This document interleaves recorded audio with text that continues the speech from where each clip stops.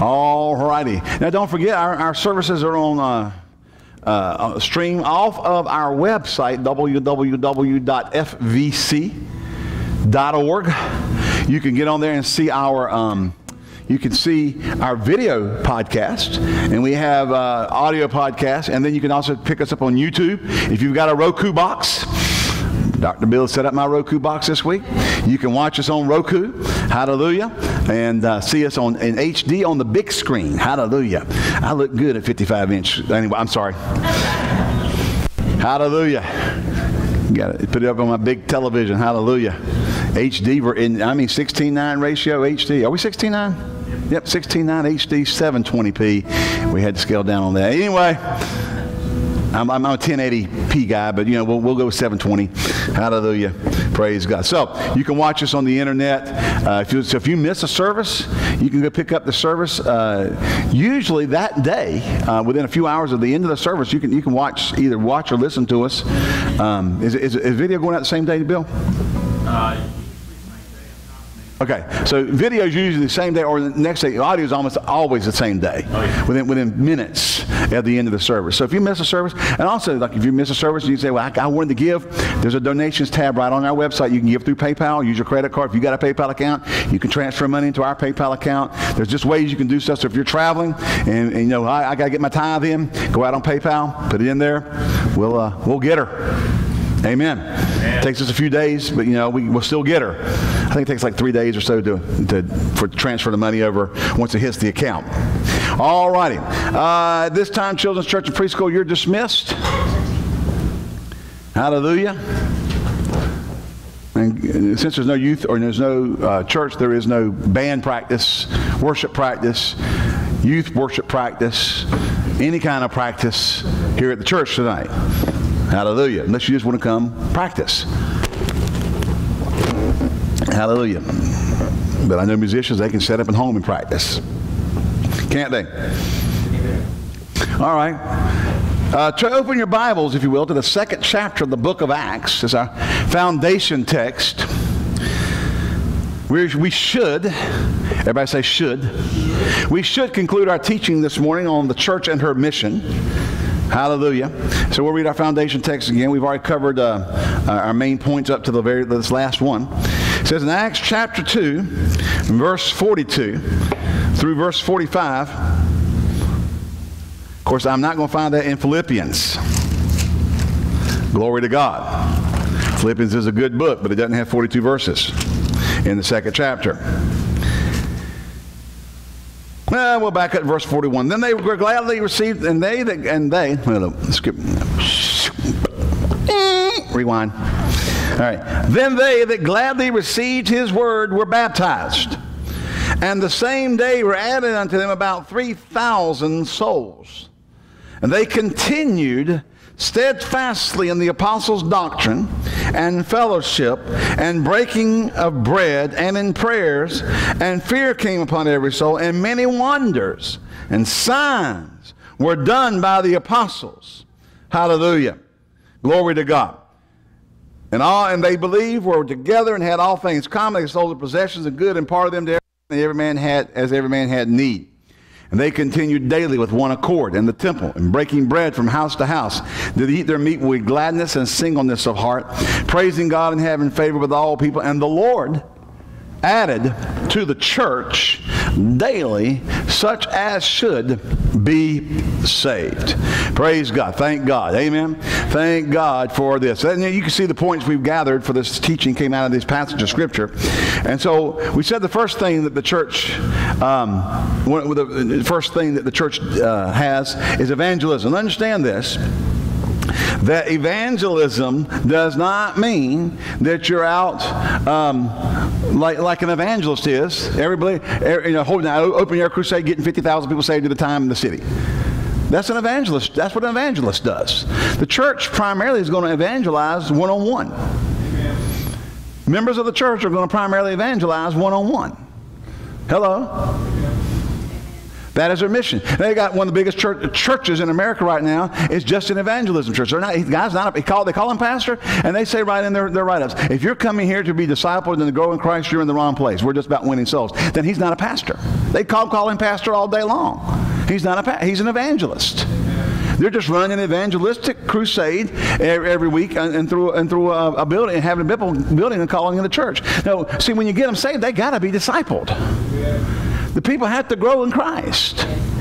It's like getting every woman you can pregnant, and then they're just having babies and throwing them out there and saying, oh, well, make it if you can. We're just about getting people pregnant.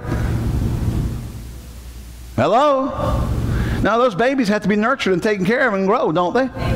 I said, don't they? Why? Because if you don't, they'll starve. They'll dry up. They'll be susceptible to every element there is in life. They'll be susceptible to disease. They'll be susceptible to wild animals. I mean, in other words, they are at a stage of the inability to protect and care for themselves. So babies have to be nurtured and taken care of and grow. Amen. So just say we're just about getting people saved. We don't care about discipling them. Well, then you're not a pastor. Hello. Because the local church is about discipling and raising up people and nurturing and taking care of them. Amen. So Jesus didn't say go get people saved. He said go make disciples of all men. Amen. He said make disciples. What do you mean? Train them. Get them saved? Yeah, but bring them up. Teach them. Nurture them. That went over big. So we get misconceptions sometimes. Local churches, start trying to do what an evangelist does. You can't do what an evangelist does. That's his calling. Amen. Hallelujah. People get confused about things. Thank God for the evangelists. We don't negate. We thank God for them. They do an awesome job. But the church has to nurture them. So evangelism within the local church is primarily one-on-one. I'm going to tell you something else. It's not my job to win the lost as far as being the pastor. Whose job is it? Yours. You can't pay somebody else to do your job. Well, you're the pastor, you go get it done. That's not my job. That went over big. It's your job. The Bible says in the 4th chapter, I'm going to get to this, I think. The 4th chapter of the book of Ephesians, and he gave some apostles, some prophets, some evangelists, some pastors and teachers for the perfecting of the saints. And that word perfecting in the Greek actually means maturing, growing up of the saints. What for? For the work of the ministry. The saints are to be matured so they can go do the work of the ministry. Hello? What's the work of the ministry? You go win the lost. Then you help train people and you help disciple people. Amen. That's the job of the believer. It's not to come to church always to get your need met. To hear another sermon on how to get a new Cadillac. Come on now. Another sermon on how to live victorious this week. And all those things are important to your development and your growth, but that's not why you're not a Christian just so you can come to church and get another whatever. Amen. You're being discipled for the work of the ministry. So many people want to pay somebody else to do their job. They want to pay the pastor. Well, here, I give to that church, you pastor, you go take care of this. That's not my job. My job is to train you and mature you. You go do it. That's your job. Come on now.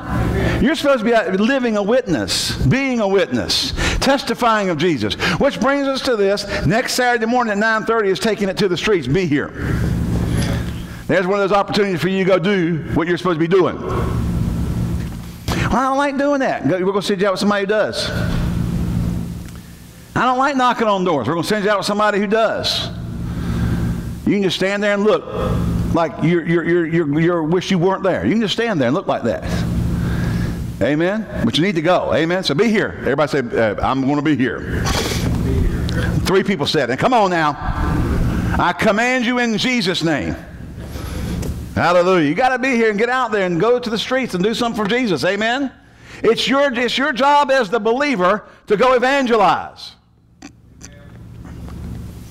Now you can either say, amen, oh me, or help me Jesus, but say something. Amen.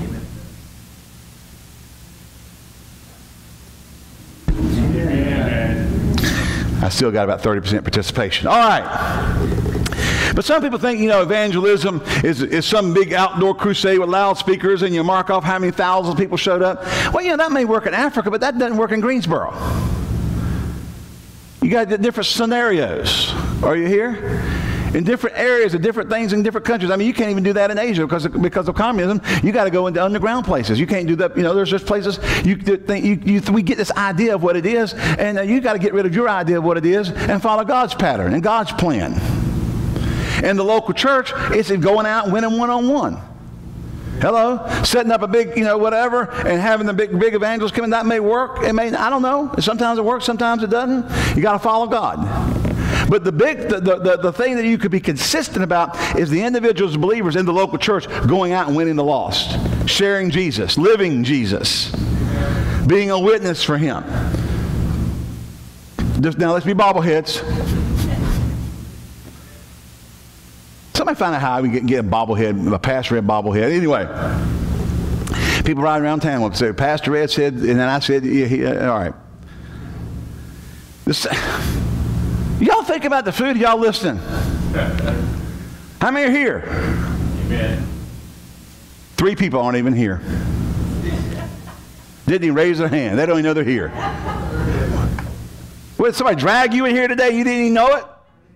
Wait, Mr. T, they always knocked him out and put him on the plane. He woke up. Was I on that plane? I pity the fool who put me on there. Anybody get knocked out and drugged to church? Anyway, praise God. The second thing is that they unified the unification of the saints around the doctrine of the apostles. See, when we get people saved, we got to teach them what the Word says. We got to disciple them in the things of God. We got to teach them the doctrine of the church, not of your church, but of the Bible, the church at large. What the Bible says. Train them up in the things of God. Teach them how to live by faith. Teach them how to walk in the Spirit. Teach them how to flow in the Holy Ghost. Teach them who they are in Christ. Teach them what walking in love really means.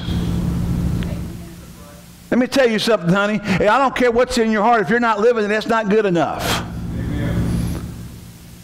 Amen. Well, just look at, look, I know it's in my heart. Well, if you're not living it, that's irrelevant. Because if it's really in your heart, you'll live it. Because out of the abundance of the heart, the mouth speaks. So if there's really things in you, you should be living them. Amen? Well, see, the church is to teach people those things. We're to unify you around the doctrine of Christ, the doctrine of the church. When I'm talking about the church, I'm talking about the church at large, not just a particular local church, and maybe your pet peeves or whatever, or the hottest, newest, latest, greatest. I'm talking about the doctrine of the church. Amen. Third thing we talked about was koinonia, fellowship. How that true biblical fellowship or koinonia in the church starts with the common unity of fellowshipping around our relationship with God the Father through the Lord Jesus Christ. Any eating and going out and doing stuff comes out of that. The eating and the going out and the bowling group doesn't go up. Our activity fellowships have to come out of or be birthed out of the common fellowship, the common koinonia of being in Christ. And we come together from different backgrounds and different scenarios and different lifestyles and everything you can think of when we got born again, and we all fellowship around one thing, Jesus Christ. Amen. So we talked about that on the 3rd week. And then I think we talked about it the 4th week too. And then the breaking of bread or communion together. How that we show the Lord's death till we come. We talked about how that, it's people are weak, sick, and dying because they're not walking in love. They're not rightly discerning the Lord's body. Hello? They would have come to the Lord's table and they're ticked off with their brother right beside them. Not walking in love. You can't do that. It won't work. Your faith won't work. Hello? I hear people telling me, well, the Lord showed me this, and the Lord showed me that, and the Lord told me this, and the Lord told me that. Brother Hagin said he's had people say that the Lord's told them so many times. He finally said, I'd rather hear a donkey bray in a tin barn at midnight and hear such stuff as that. Hello. Now, just hearing a donkey bray is enough. Hearing it in a tin barn at midnight must be really bad. That must be, as he would say, a West Texas colloquial expression. I figured it out this week. Texas must have been settled by North Carolinians. Because every expression he uses is something I heard growing up down in Eastern Carolina. So it must have been a bunch of Eastern Carolina folks that went and settled Texas and took all of our colloquials out there, and then Texas claimed them. Hallelujah. So our last point, that's a quick review of 4 weeks or 5 weeks. That was a quick review, wasn't it? Was that too quick? Go back and listen to the sermons. You'll enjoy them. The last point we're going to make in this teaching on the church and mission is the powers of the coming world which were mightily active in the church, in healing the sick, and even raising the dead, and victory over demonic powers. You know, we had an interesting thing yesterday. I went and see Larry. Larry's up at the hospital. They had him on some things were happening. It wasn't emergency or anything, but they just wanted to put him in the hospital because they wanted to treat him with something that took intravenous, and so he had to be in the hospital for a couple of days to do it. Is he getting out at noon? Okay. This afternoon, they was going to try to get back here, at least for the fellowship. Well, anyway, we found out when I got up, he said, "Pastor, I'm on the psych ward." The other end of the hallway was a psych ward. Well, a lot of times the psych ward, you got a lot of demon-possessed people. Not everybody that's in the psych ward is demon-possessed, but a lot of them are. And then you got this woman in the room next to him. She just start crying out, all kinds of, you know what I mean? Just, hey! And he started telling me about that. And then a minute later, she started doing that. I said, well, Larry, the Bible says, when it says cast out demons, it really means exercise authority over them. I said, now look, you may not be able to cast the devil out of that person because they may want it. You got to find out if they want to be free. That's right. If they want the devil, you can't cast it out of them. That's right. I said, we can exercise authority over it. I said, we need to tell you, you can't manifest while you're in my presence in Jesus' name. And she started that mess up. I said, now watch this. I said, in the name of Jesus, I command that spirit to cease operation while in my presence. You can't function or operate in my presence. About 10 seconds later, she shut up. I never heard her again the whole time I was there. Now, I don't know if she did it after I left or not. Rest of the night, not another time. Just shut up. And you're not going to manifest in my presence in Jesus' name. We have authority over devils. Now, if people want the devils, you can't cast it out of them. Say, well, I will cast the devil out. Now, if they want them, some people like what the devil gives them. That went over big. Let's go look at Mark chapter 16. Glory to God. Mark 16. The local church has a mission. Amen. Personal evangelism. Glory to God. You've got to be well founded in the doctrines of the church. And you're going to grow in that. It's not going to happen overnight, but you got to grow in that. You need to have the fellowship of the saints. You can't make it on your own. You cut everybody off out of your life and you'll be out there by yourself. You don't have fellowship.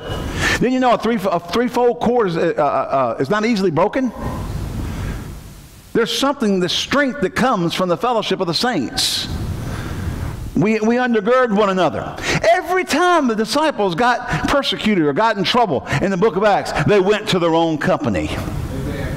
Hallelujah. And prayed and got together. What happened? And they got strengthened. We need to fellowship with one another. Amen. We need to break bread together. Why? To keep our love walk straight. Because if you're going to judge yourself every time you come to the Lord's table, you'll keep your love walk straight. I'll guarantee you that much. Amen. If you rightly discern the Lord's body, you'll keep yourself straight. Amen. And then the powers of the world to come. Mark 16. Let's back up in verse 14. It says here, and he appeared unto the 11 as they sat at meat and upbraided them with their unbelief and hardness of heart, because they believed not them which had seen him after he was risen. And he said unto them, go ye into all the world and preach the gospel to every creature. He that believeth and is baptized shall be saved. He that believeth not shall be damned. He did not say, go into all the world and preach the gospel to every creature and tell them that they're under grace. They're going to be saved whether they like it or not. He said, you got to believe. Did he say what? You got to do what? He said, he that believeth. He that believeth. He that believeth. Amen. And is baptized shall be saved. He that believeth not shall be damned. These signs shall follow the apostles of the early church. Huh? These signs shall follow them what? Look at your Bible. Them that believe. Isn't that what it says? These signs shall follow them that believe. These signs shall follow them that believe. Did not say it'll follow the apostles of the early church. It says this signs will follow them that believe. Underline that in your Bible. Mark it out. Make a note of it. These are believer signs, not apostle signs.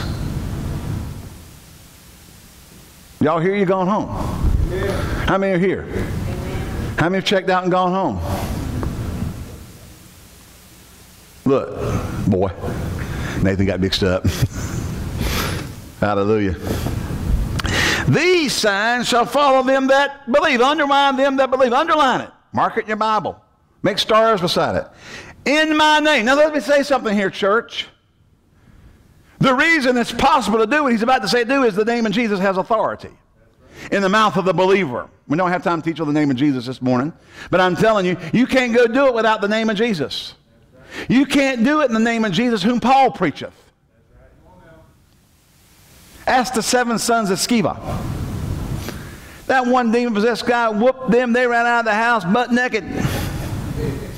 Hello? Because he said, Jesus I know and Paul I know, but who are you? See, they were trying to exercise authority just through a method. But Jesus said, these signs shall follow them that... But now, who's Jesus? Anybody know who Jesus is? Second person of the Godhead, the Son of God, God manifested in the flesh, and he's also the head of the church.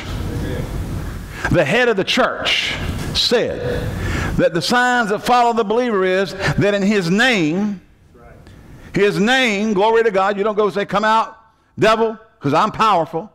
Oh, I'm a child of God, come out. My name is Ed, come out. None of that means anything. No, in my name, glory to God, the name that is above every name, glory to God, the name of Jesus, hallelujah, whereby every knee shall bow and every tongue confess that he is Lord, to the glory of God the Father, hallelujah, in his name, glory to God. That name, there is no other name under heaven whereby, there is no other name whereby men must be saved. It also says there is no other name for salvation but his name. That's right. That's what I was trying to get to. I started to requote the same verse a minute. His name. They'll cast out devils. Now really the word cast out, translated cast out, is better translated exercise authority over. Demons. See, there's one devil, there's many demons. So there's one devil, that's Satan, Beelzebub, Lucifer. There's one devil but many demons. And there's ranks of demons. We'll exercise authority over them. We'll even exercise authority over Satan himself. But the Bible says, so let's kind of get rid of the casting out mindset and gain a mindset of exercising authority over. Because you can't, like we said, you can't cast the devil out of somebody who wants them in there. But you can't exercise authority until you can't work, you can't manifest, you can't function while I'm here. Amen? You're not going to operate in here. Amen. Hello? I said, you're not going to operate in here. Parents, your children got devils hanging on them. You can tell them they can't function in your house. Amen. You got authority there. Amen? Amen. I mean, you can put the hurting on them. You can't operate like that in my house in Jesus' name. I got authority over you. And don't even listen, you don't even deal with the person sometimes. You got to deal with the devil. Remember when Peter came to Jesus and Jesus said, Jesus said, I got to die and be buried, come up on the third day. And Peter said, not so, Lord. And Jesus turned and looked at Peter and said, get behind me, Satan. Didn't even deal with Peter, just dealt with the devil that was trying to influence his thinking. Dealt with the spirit that was trying to influence his thinking. Took authority over it in Jesus' name. Now, parents, husbands, wives, you need to start exercising authority in your households. I didn't say I didn't say go throw oil all over and watch them turn their head backwards and talk like Linda Blair did in The Exorcist. I said exercise authority over demons. You just tell them you ain't functioning in my house. In the name of Jesus. I said in the name of Jesus. Hallelujah. Can you hear me? In my name, they'll exercise authority over demons. They'll speak with new tongues. One guy one time said, that means if you used to cuss, you stop cussing. I thought, dear Lord, what happens to the guy who didn't cuss before? He gets born again and starts cussing. Hallelujah. Now he said they'll speak with new tongues. You go study it out. He's not talking about not cussing anymore. He's not talking about linguistics. Talking about what we talked about in the book, and when he wrote to the church at Corinth, and started talking about he that speaketh in an unknown tongue speaketh mysteries to God. Hallelujah. They'll take up serpents. That doesn't mean you have snake handling services. Hello. Now next week we're going to have baskets up here. They're going to have rattlesnakes in them. We're going to start having snake handling services. I'm joking. Don't stay away just because I said that. I'm joking. A guy named Wendy Bagwell had a group called Wendy Bagwell and the Sunlighters. They were an old gospel group, and they got invited to go to this country church up in the Appalachian Mountains. And they went up there, and they said they had to drop extension cords 2 miles just to run their equipment. Now, it's being a little bit facetious there. Got up on the platform, the service is going on. They're just this old Pentecostal church. And they had some baskets up there, and they're just getting the going. And I mean, Brother Hagin say rock and roll Pentecostal worship or something, And they get the getting the going. And I love the move of the Spirit myself. But, you can do some things in the flesh or things in the Spirit. Amen? And, you need to learn how to distinguish between the two. Amen. And he looked at that pastor and said, what's those baskets for? He said, you'll see. And about 15 or so minutes into it, this lady jumped up off the front row and went, ow! Ran up and threw the top off the basket and pulled out a rattlesnake and started dancing with it all over the church. Now, a pastor's wife died in the past 3 years. She got bit in the face by a rattlesnake and killed her. Now, they don't ever tell people, they put those guys in the refrigerator before the service. Get them cold. See, a snake can't, those poison snakes can't inject venom when their body temperature is down to a certain degree. They get them really cold. And so what usually happens is the guy at the back of church is the one who gets bit. Because they've been handling that snake and warming him up. You see, when Jesus said, they'll take up serpents, he didn't mean baskets on the platform with snake handling services. Prove you got faith. No, Satan tried that on Jesus, said, throw yourself down from here unless you dash your foot against a stone. And Jesus said, thou shalt not tempt the Lord thy God. It's also written, thou shalt not tempt the Lord thy God. So anyway, Wendy Bagwell leaned over to that pastor and said, where's the back door? Pastor said, we don't have one. He leaned back over and said, where do you want one? He's getting ready to create one for him. Praise God. Now, taking up serpents is like when Paul put the wood on the Isle of Miletus, and he put the wood on the fire, and a serpent came out and laid hold of him, and they waited for him to swell up and die. He had just shaken it off in the name of Jesus and lived, didn't die. That accidental. You don't deliberately get bitten. You don't drink, and then it goes on and says, if they drink any deadly thing, it shall not harm them. You don't drink strychnine to prove you got faith. That's stupid. That's tempting God. That's like going ahead in the middle of the interstate and saying, I'm covered by angels, I'm covered by angels. Boom! They'll be calling that new truck, I call it Mack truck, they'll be calling it Ed truck. Instead of Peterbilt, Ed built. Different truck lines have, You'll be the hood ornament you'll be the latest hood ornament going down the road. Look at something like this. No, when he's talking, these are supernatural signs. Amen? You'll exercise authority over demons. Hallelujah. Amen? You'll speak with new tongues. You'll take up serpents. You'll drink any deadly thing, and it will not harm you. And they shall lay hands on the sick, and they shall recover. These are supernatural signs and wonders that should be following the believers, the church. Amen? Isn't that right? So then he goes on the next verse, says, so then after the Lord had spoken unto them, he was received up in the heaven and sat at the right hand of God. They went forth and preached everywhere, the Lord working with them, confirming the word with signs following.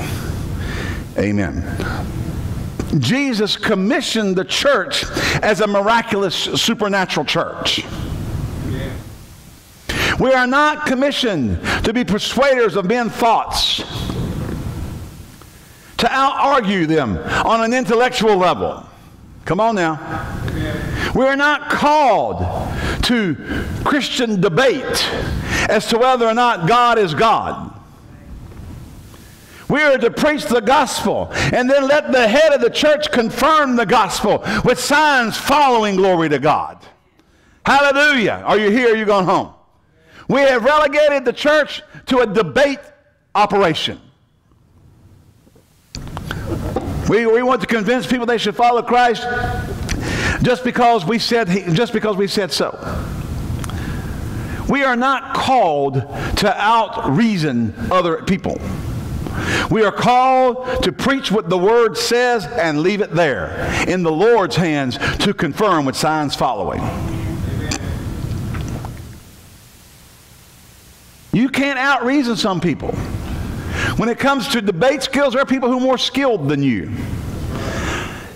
Are you here? That's what college professors do. They get all these skulls full of mush in their classrooms, and they got tenure, and they come in there with an objective to destroy everything you believe, tear you down, and then rebuild you what they think you should believe. There's nothing wrong to be challenged on what you believe, but I'm telling you, what the agenda of the humanist college professor and the pinko, commie, liberal, left-wing, radical lunatics in 95% of our colleges, classrooms, they don't want to tear them down to build them back up with a belief in God. They want to tear them down and build them back up with a belief in nothing. That's their agenda. They have an agenda. That's what tenure is all about, so you can't fire them when they do stuff that nobody likes. When they can achieve tenure. That's what they are, and then they get really crazy. So much so that one of our college campuses up north in the past few years named one of their buildings after Lenin, Vladimir Lenin. 40 years ago, the people in this country probably would burn that building down. Hello? And anybody that was under Lenin that was alive would have burned it down if they could have gotten to it. Hello? We're not here to reason with people. We're here to preach the gospel. Are you here? I said we're here to preach the gospel. Glory to God. We're called to go preach the truth and to preach the gospel. And then, when people want to argue, I like Brother Hagin says, I don't argue with idiots. Amen. I'm not here to argue with people. The Bible says, he that come to God must believe that he is, and he's a rewarder of them that diligently seek him. You don't believe, I'm not going to spend my time talking to you. Oh, Pastor, you got to win them to the Lord. Nope, I had to preach the truth. I said, did you notice it said when we read there in the book of Acts, out of our main text, Acts chapter 2, it said, and the Lord added to the church daily? It didn't say the apostles added to the church daily. It said the Lord added to the church daily, such as should be saved. The Lord added to the church. The Lord added to the church. You're not called to win them. You're called to preach the truth. You're called, he said, go into all the world and preach the gospel. He that believes is saved. He that doesn't believe is damned. And it's kind of matter of fact. That's still right there here. It's pretty matter of fact. Isn't it kind of straightforward? You're called to go preach. They have a choice to believe or not. If they don't believe, tough. They have a choice to make. Your responsibility is to preach the word. Not water it down and make it palatable and hope that they'll join the church and put another back end in the seat so you can go tell everybody how many numbers you got running and that your method and your model is successful. Those butts in the seats don't mean anything unless them butts are saved butts.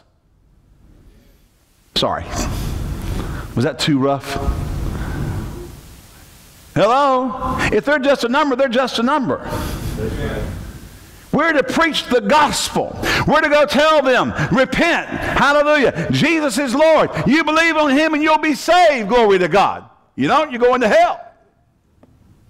Nobody wants to talk about hell anymore. We don't want to talk about hell. That would scare people away. However you can get them in. We don't want them going to hell. Hello? You can't deny hell and hope people come to heaven. Jesus talked about hell. He did. A bunch. He basically, he go on and say, well, right here he said, he that believeth shall be saved, he that believeth not shall be damned. See, we got to preach the truth. We've got to stop trying to be cute. Are you here? God sent Jesus Christ as a propitiation for your sin. If you believe on him and confess him as Lord, you'll be saved. If you don't, you will die and go to hell. They might get mad at you. I don't believe in hell. I'm tired of you Bible thumpers shoving it down my throat. That's fine. I was told to come preach. It's up to you whether you believe or not. It's up to the Lord to confirm it with signs following. I've done my job. My job is to preach the truth. In love. You don't go out there mad at them. You don't go out there hoping they'll go to hell. Hello? You do it in love. I mean, really, if you're going to go out and try to share the truth with people, you got to do it because you love them, because you don't want them to go to hell. But you can't win them by arguing and reasoning and, and having great long debates and talking about the Shroud of Turin and whether or not the tomb is really the tomb of Jesus. Is it the Protestant tomb or the Catholic tomb? Which one's the real tomb? I mean, what did Josephus have to say? I mean, I'm glad they talked about it, but Josephus is not an authority on the Bible. He didn't say go preach Josephus. He didn't go say preach the Shroud of Turin. He didn't say go find some archaeological digs so people can have intelligent faith. Faith just goes beyond intelligence anyway, because it's of the heart, not of the head. He said, go preach the gospel. He that believes shall be saved, and he that believes not shall be damned. And there shall be signs following the believers. Hallelujah. Exercising authority over devils, speaking in new tongues, taking up serpents, drinking deadly things and not harming them, laying hands on the sick and them recovering. The church shall be a supernatural church. Instead, now we want to bottle up the supernatural because the mayor might show up. We want to be accepted by uptown folk.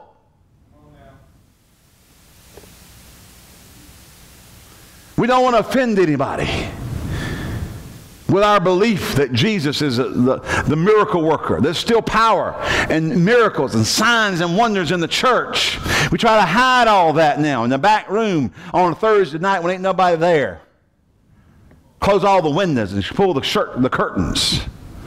Put a guard outside the door because somebody might find out what we're doing down there.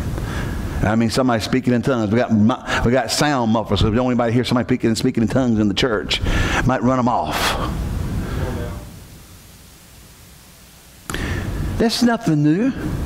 Back when Dad Hagin, remember the vision he had where Jesus laid the finger of his right hand in the palm of his hand and said, "I've given unto thee a special anointing, a healing anointing." Yeah. He said to lay hands on the sick. He said, he said, you tell the people I sent you. Tell the people I laid the finger of my right hand in the palm of your hands. And tell them, I said unto you, I've given unto thee a special anointing to lay hands on the sick and have them recover. He said, when you tell them that, and they believe that, they'll be healed in their bodies. Glory to God. And he said, and whenever you talk about it, whenever you start telling them that I told you that, that power will start burning in your hands. Did you know that he shared that in a kind of like a district meeting with they had kind of like a district meeting of ministers and their churches from his denomination at the time, that one of them got together and called all the men together and wanted to put him out of the denomination because he said he could feel the power of God in his hands. It's a Pentecostal denomination. 20 years after its founding, coming out of Azusa Street. And they wanted to put him out because he said he said he could feel the power of God in his hands. It's nothing new. I said, this is the new that people get uptight and offended and upset, And he said, he said that we need to call him in here and defrock him. They said, and all the men there said, you know what? We're right. You're right. We're all in favor of calling him in here before us. And asking him to come to our churches and hold another meeting. Glory to God. Because he'd been in every one of those guys' churches. and it really upset this one guy because he was wanting to defrock him. They all would go call him in and ask him to come do another meeting in their church. Hallelujah. They said, everything. One of them said, I've been around him so long, and every time he says something that's come to pass, he said if he told me the sun's coming up in the west in the morning, I'd get up and look west. Hallelujah. Now, he's being a little facetious or, exaggerating for the purpose of making the point. But my point is this. This stuff is not new. People getting offended over the power of God, that's not new. Ministers uptight over the power of God, scared it's going to scare somebody.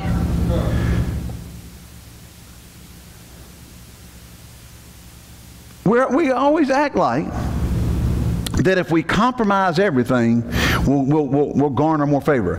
Now, all you do is you'll play. Let me say, how many of you know politics? Now I'm just going to use John McCain as an example. Now he ran for president. Now back before he ran for president, he was the darling of the news media. Now our news media has a left to far left leaning propensity. They're not even left to center to left. They are left to left. The major news media is. There's no doubt about it. I mean, polls have been done. I mean, analysis has been done by independent groups. The majority of the mainstream media is extreme left leaning. And so, but McCain, being a Republican, was the darling of them because he would say things they liked. And they'd have him on their shows, and they'd use him against conservatives or right-wing people. They'd use his statements against them because he was considered in that particular party, and they would use his statements against him because he was the darling. As soon as he ran for president and started taking a center to right position on all the things in order to get his base, the base of the right, to support him, they came at him like a pack of wolves. And let me tell you something. That always happens. Anytime you compromise to placate people, you'll be their darling for a season until you have to make a stand. And then they'll eat you for lunch. They'll be red-bellied piranha on you. Hello? I watched those guys take out a fish the other day on one of them channels. I was like, my God, that was nothing but, I mean, they took that thing down in just a few seconds. Bone left. Hello? We're talking about the head bone and the skeletal bone and the little fin bone. The little bones were all gone. I mean, cleaned it out. I'm glad I won in the water. Hello? Amen. You can't compromise. You're called to preach the gospel. We're called to preach the gospel. I said we're called to preach the gospel. Amen. Luke 24:49. We have a commission by the head of the church to go preach the good news to people. Amen. And not lie around and act like a bunch of weenies. He's not coming back for the weenie church. He's coming back for the glorious church. Come on, church, say amen.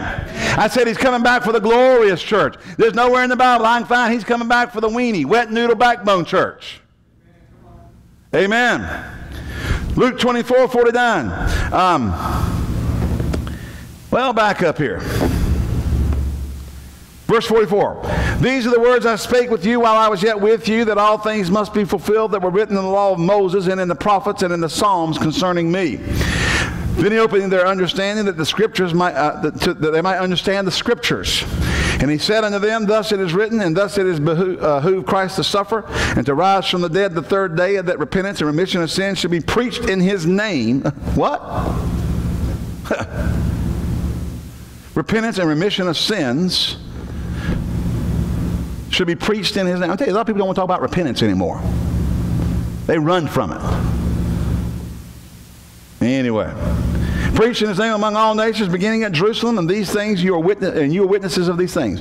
Behold, I send the promise of my Father unto you, but tarry in Jerusalem, in the city of Jerusalem, until you be endued with power from on high.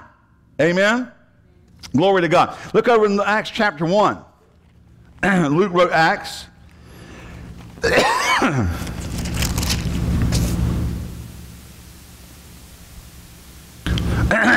Acts 1:4, and being assembled together with them, commanded them that they should not depart from Jerusalem. Wasn't that what he just was saying there in Luke 24?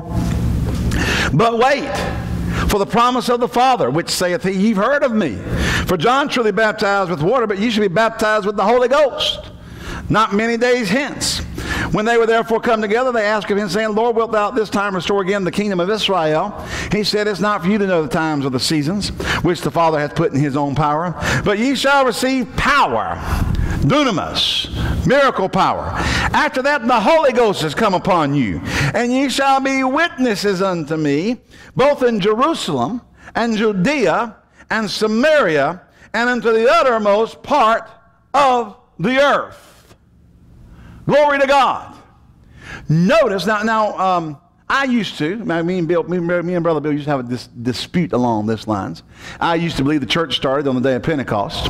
Brother Bill believed it started when Jesus breathed on them, said, receive you the Holy Ghost. I've since changed my thinking. I've seen more light. I believe that the church started when Jesus said, receive you the Holy Ghost. They were born again. And he still said, go wait until you be endued with power from on high, after that the Holy Ghost has come on you. Amen. Well, was Brother Bill right? No, the word's right. Amen. Amen. Glory to God. Hallelujah. Hallelujah. He said, go wait in Jerusalem until you be endued with power from on high. And what's the power going to do? It's going to make you a witness. In Jerusalem, Judea, Samaria, and to the uttermost part of it. We got people wanting to go out and do all kinds of stuff somewhere else and never want to do anything at home. Hello. Now, we support missionaries. We support different things. Amen. I mean, we support Rhema. Rhema alone's got 104 Bible schools around the world. I think it's moving to 120 this year. They're getting ready to start one. I forgot, Jesse just sent me a thing where they're getting ready to start another one, and it's in Indonesia, Bali, Indonesia. They're getting ready to start a Rhema Bible Training Center. Muslim country. A Muslim country. We need to pray for Rhema, Nigeria. The Muslims have declared jihad on all the churches in Nigeria. All the pastors to kill them, burn the churches. Don't think that the bunch of Muslims running around in America don't have the intention of, they're just Muslims, they're just another religion. Here's two methods. Number one method is, if they can just destroy a country, they will. If they're not big enough and powerful enough within the country to destroy it, they will assimilate in society until the point they reach the point they can overthrow the country. That is how they work. That is their method. That is their message. They will be nice, they'll be friendly, they'll be whatever until they get enough Muslims in the country to overthrow the country.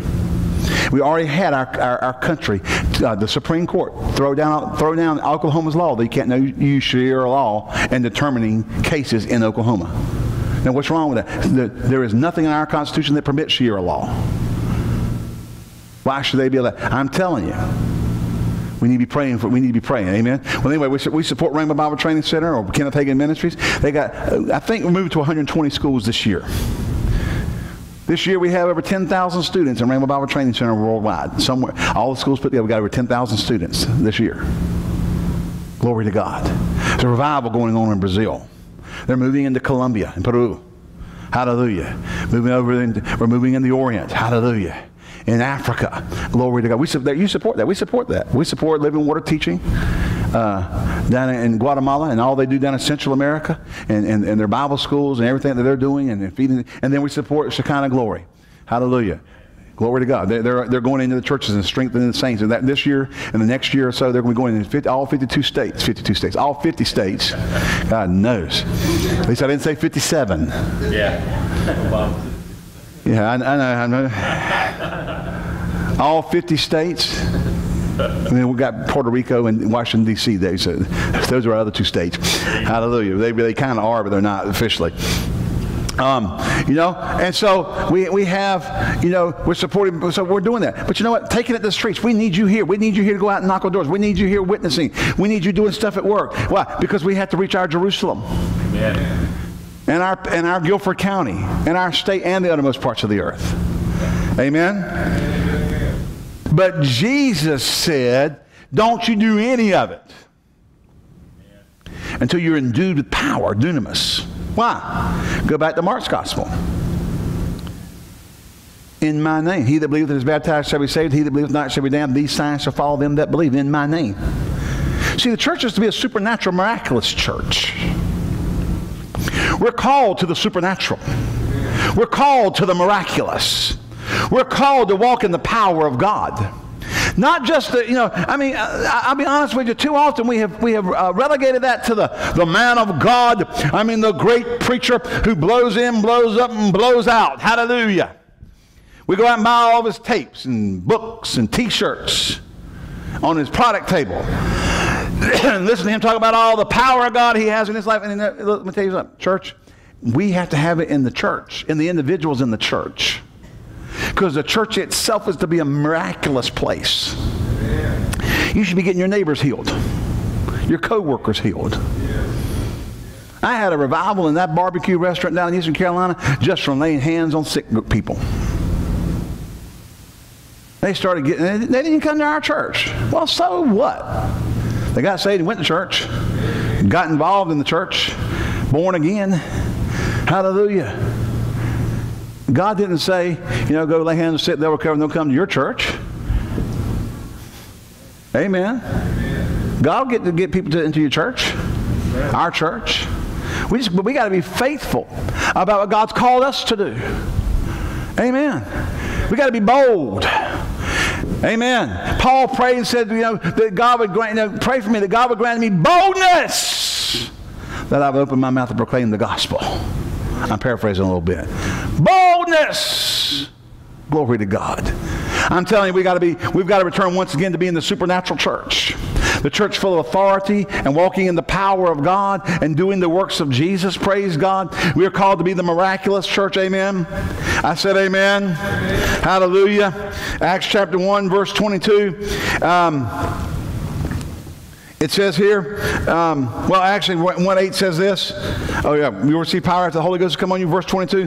And forget Acts 1:22. That's not what I'm after. Acts chapter 2, verse 1. I think it was after Acts chapter 2, verse 1. Got my numbers mixed up here. And when the day of Pentecost was fully come, they were with one accord in one place, and suddenly there came a sound from heavens of a mighty rushing wind, and it filled all the house where they were sitting.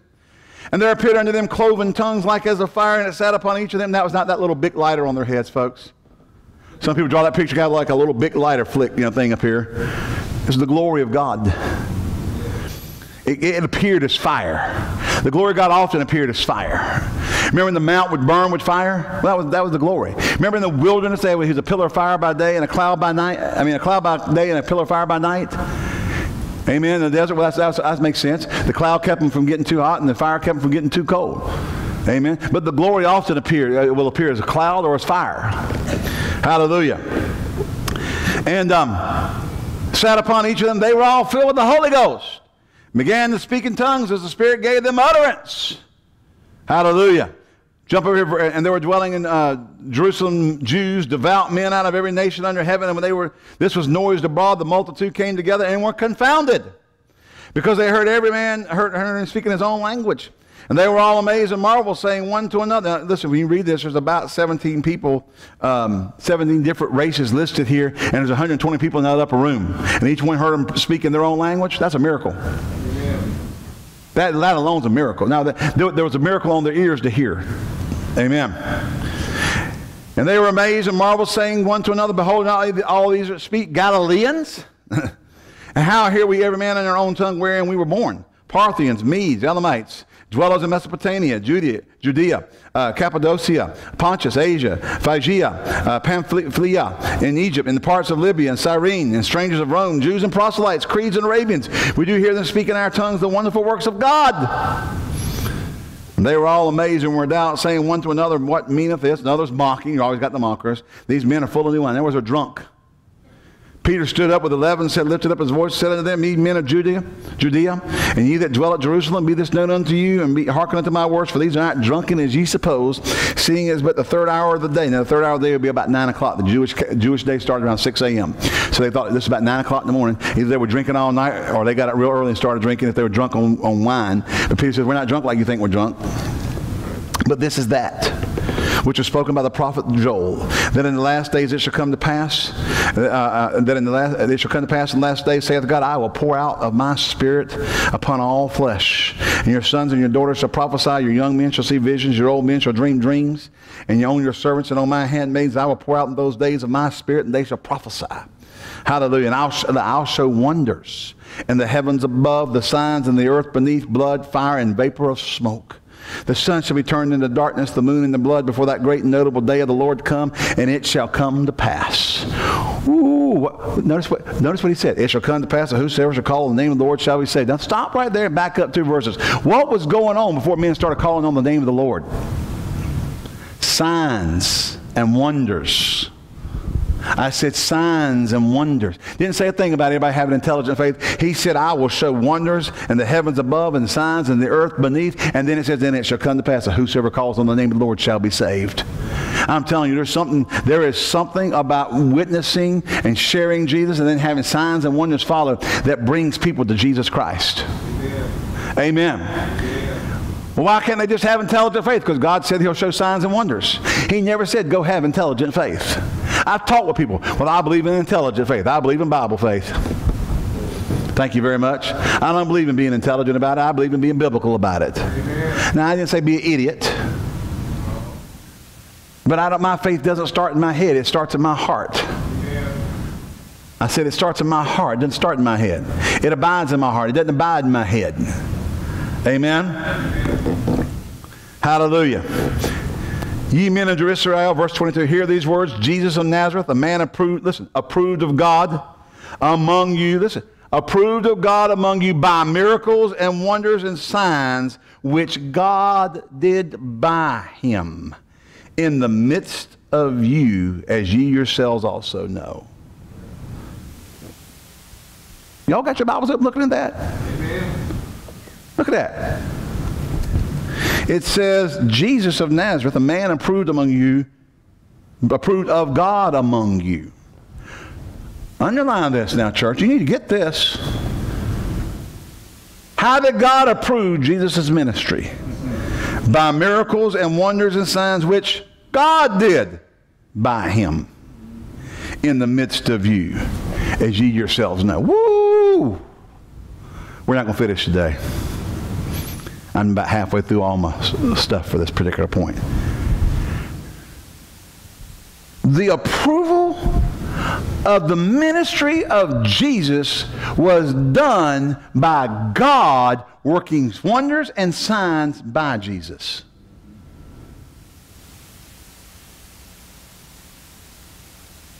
These signs shall follow them that believe. Hello?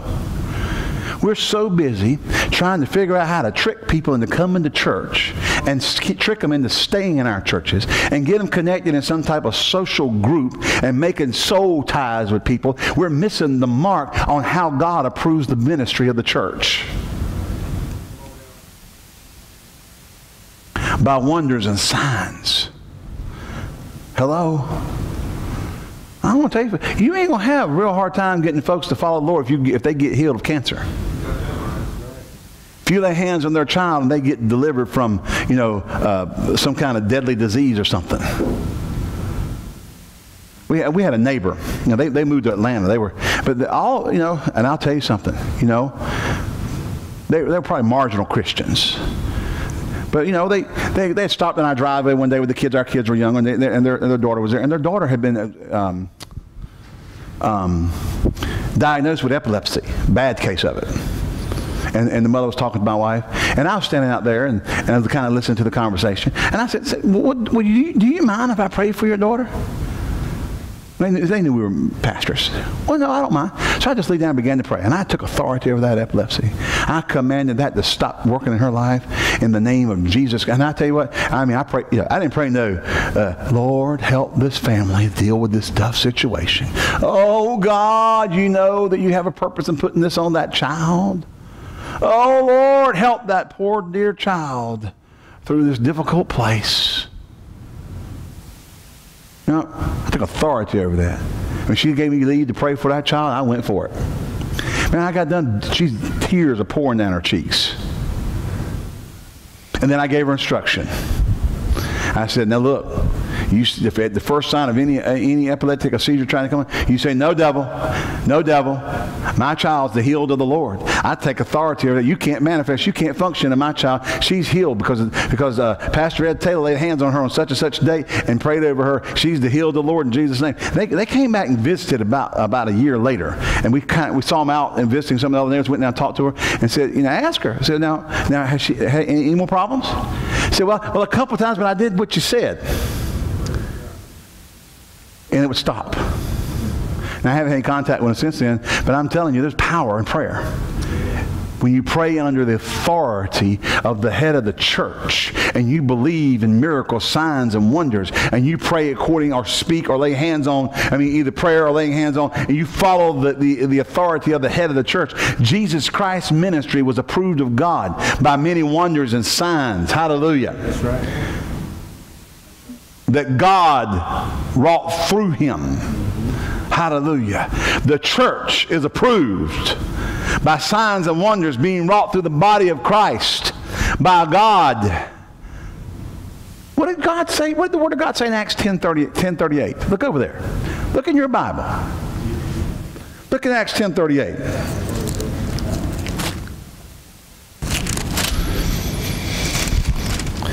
Acts 10:38. How God anointed Jesus of Nazareth with the Holy Ghost and with power, who went about doing good, healing all those that God had made sick, so he could prove he was God. Now, we teach it. That's what people believe. God put it on them so Jesus could take it off, so Jesus could prove he was the Son of God. Y'all hear you going home? No, how God anointed Jesus of Nazareth with the Holy Ghost and with power, who went about doing what? Good. Well, if Jesus healed and he went about doing good, then healing's what? Good. Healing's good. Amen? Amen. And healing all that were oppressed of the devil, for God was with him. Now, who did the oppressing? Who did the healing? Listen, Jesus was anointed with the Holy Ghost and with power, and that Holy Ghost anointing and power. Now remember, well, he was God. He could do whatever. No, according to Philippians, he stripped himself of his rights to deity and to glory and walked among us as a man anointed. He did not do what he did as God. He did it as a man under the covenant. He was God. He never stopped being God. You understand that? But he stripped himself of his rights to use it. What's that? You've seen movies where they do this. You know, the king. Well, there was some book that Nathan had to read a couple years ago, where the prince that was going to become king traded places with a peasant. Remember that book? Huh? Prince and the Pauper. Yes, yes, you did. You had to write a report on it and all that stuff. All right, Prince and the Pauper. Yeah, he stripped himself, but just by going out there, and he was treated just like everybody else, although he was a king. Jesus stripped himself of his rights to deity and the glory. He's still deity, but he didn't use that to do what he did. He did what he did as a man under the covenant, by obeying the Word of God and doing the Word of God and fulfilling that. And God anointed him with the Holy Ghost and power. When did he get anointed with the Holy Ghost? When he was baptized in the River Jordan. A dove came and sat upon him. Hallelujah. And a voice from heaven said, "This is my beloved Son, in whom I'm well pleased." Hallelujah. And he was anointed with the Holy Ghost. Remember when you read the book of Luke, in the 4th chapter, it starts out and says that Jesus went into the wilderness being full of the Holy Ghost. After he was baptized in the River Jordan, the Holy Ghost came on him. Go into Luke chapter 4, and it says this. It says that he being led of the Spirit into the wilderness, Jesus being full of the Holy Ghost, was led of the Spirit into the wilderness. You mark that down, Luke chapter 4. Write it down somewhere. He was tempted of the devil, lust of the flesh, lust of the eyes, pride of life. He said, it's written, it's written, it's written. He overcame everything. And then when he comes back out, it says, and Jesus returned in the power of the Spirit. Amen. He went from being full to the power. He had proven his mettle in the wilderness with the anointing he had. And when he came out in the power. And the first thing he does is he runs over to the synagogue, grabs the scroll, opens up to the prophet Isaiah, and says, the Spirit of the Lord is upon me because he hath anointed me. And Acts 10:38 says that God anointed him with the Holy Ghost and with power, and he went about doing good and healing all that were oppressed of the devil, for God was with him. Remember over there, and when Jesus, they had the woman that was bowed over, and she came to Jesus, and they got mad. They're going to see if he's going to heal on the Sabbath day. And Jesus looks at them. He gets mad. He said, which of you having a donkey that falls into a ditch won't go loose him from the ditch on the Sabbath day? And ought not this woman, whom Satan hath bound, lo, these 15 or 18 years, I forget now, years, be loosed from her infirmity on the Sabbath day. Who bound her? Satan. I'm telling you, God has anointed the church to go set the captives free. God has anointed the church to deliver the captives. And we are to be the miraculous, supernatural, Holy Ghost church. Come on, church. We're to be full of power and faith, doing the works of Jesus, praise God. Amen. Amen. Glory to God. Weenie church won't get it done. Trying to be cool and cute won't get it done. If there is no power, it doesn't matter what else you do. If you don't exercise the authority you have as a believer, nothing else you do matters. I just had talked to a pastor the other day, and he said he heard of a church somewhere that has stogie night. Now wait till you hear the whole thing. They get together, the men get together, and smoke stogies and drink beer.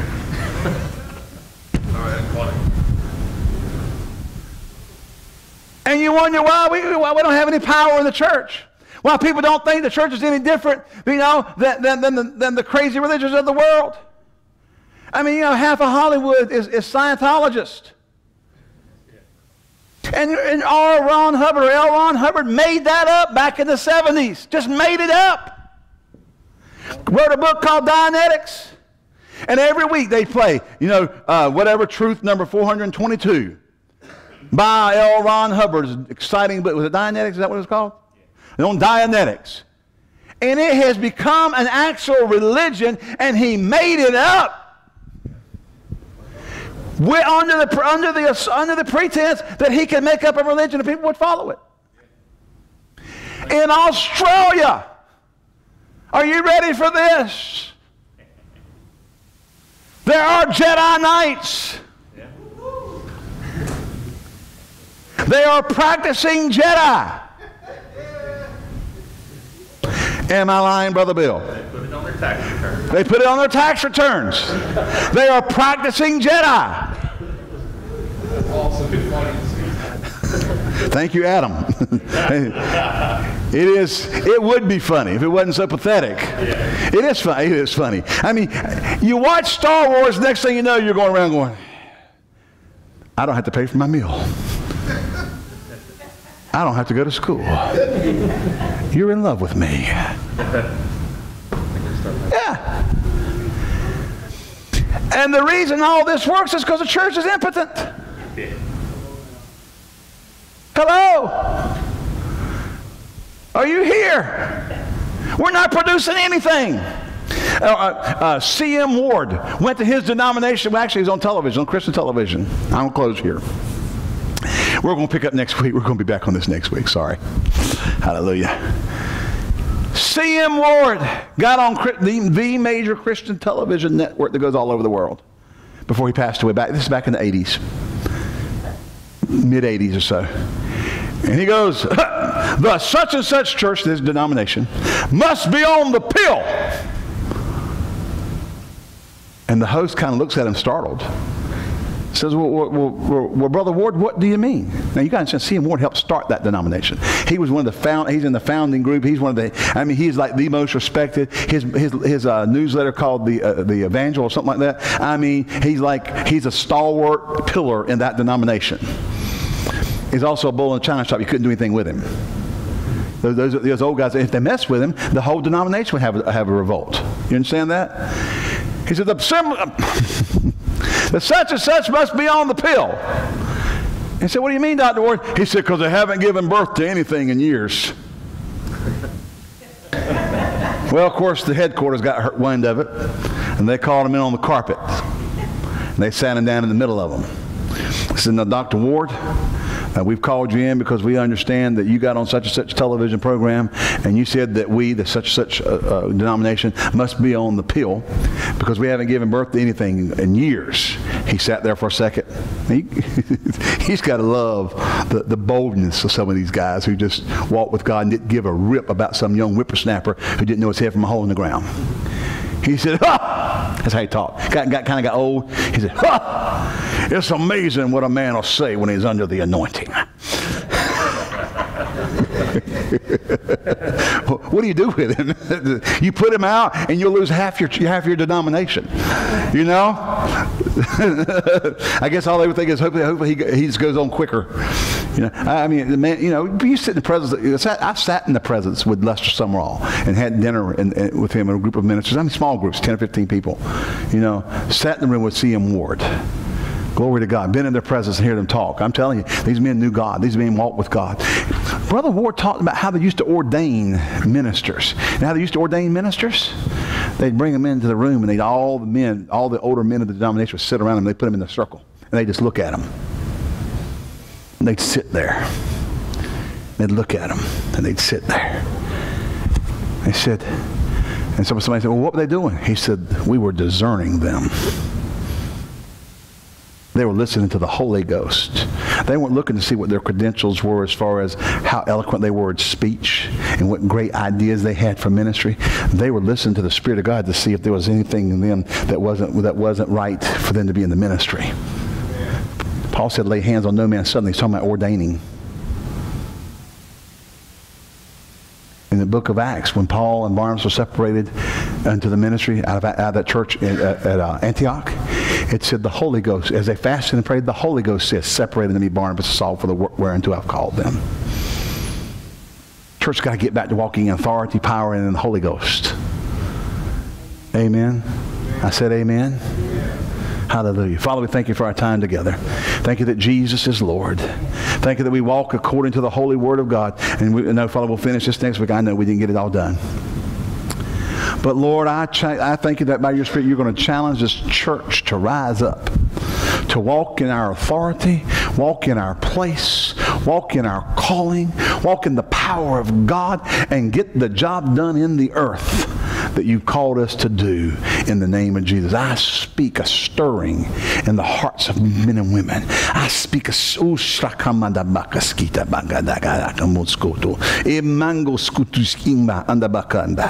oh, I speak life over them. I speak taking a place in authority. I speak rising up as a man or woman of God, walking in faith in the Holy Ghost, preaching your word and signs following in Jesus' name. I rebuke the authority of Satan working in the lives of people. Oh, glory to God. Glory to God. Glory to God. Thank you, Jesus.